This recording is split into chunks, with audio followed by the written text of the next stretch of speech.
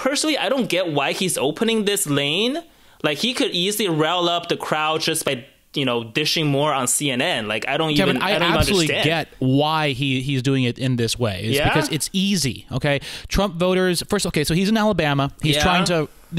So here, let's step back here. What is Trump ultimately trying to accomplish? He's trying to support Luther Strange and trying to get Luther Strange elected officially as the senator from Alabama. Now, Alabama is a state that loves football. They're also a state that doesn't have their own NFL team. They're also a state that has a very strong Confederate bent to that state. They're a largely rural state.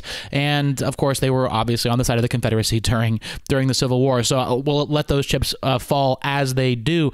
Trump is a master at riling up a certain segment of Americans. He does it through his rhetoric, and he understands that the Colin Kaepernick, and racial justice protests that are going on resonate especially with those alt-right, Breitbart reading, Fox News brainwashed denizens who voted for him in pretty much record numbers in November. So in many ways, the national anthem protest for many Trump voters is a proxy, in my opinion, for all that insecurity that working class, middle American, white people are feeling in the face of automation taking their jobs, in the face of how income inequality has gotten terrible, how the American working man hasn't had a raise in relation to the inflation and just the value of the dollar since the 90s, right? So all that economic insecurity is like a pimple, right? And